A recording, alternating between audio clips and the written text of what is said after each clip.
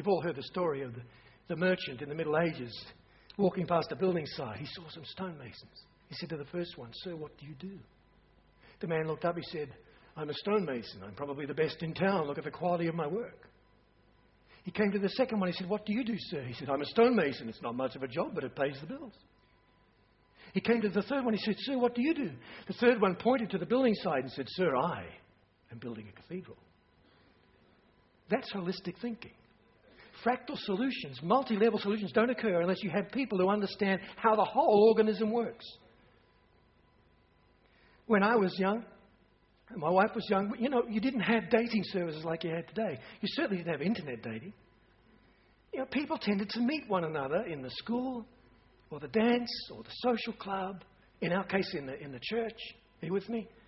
There were places where ideas could connect and find their complement, or their completion, if you will.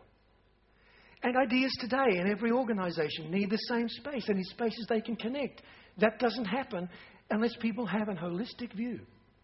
So people in finance need to mix with people in procurement. People in procurement need to sit on some marketing sessions. That'll blow their minds. People in marketing need to spend some time with human resources. I mean good time, not just hello, have a cup of coffee, but be there with their meetings. You need people who are cross-pollinating, who are understanding how the whole thing works, if you're going to produce fractal solutions. Many of our projects today are like Russian dolls. You've seen Russian dolls? The doll, one doll, look inside another one. Most of them are completely different, and they bear no connection to the one that surrounds them. That's what a lot of organizations are like. They're Russian doll organizations.